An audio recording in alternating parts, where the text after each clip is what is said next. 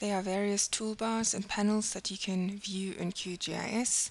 They're activated and deactivated in a very simple manner. You can dock them and move them around as you please. All you have to do is right-click in the grey area, and up come your options for panels and toolbars.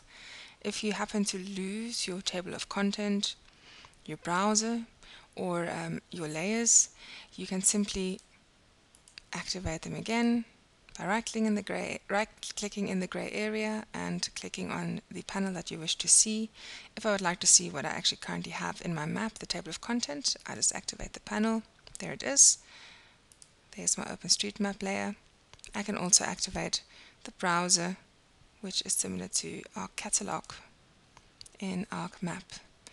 If you'd like to have a look at specific toolbars, you follow the same process. You right-click and you select the toolbar that you wish to see or not to see. If you'd like to do advanced digitizing and it's not currently visible, simply click on it and there it is now. You can also move these toolbars around. They can be docked and put in various views of the window. You can also resize the panels.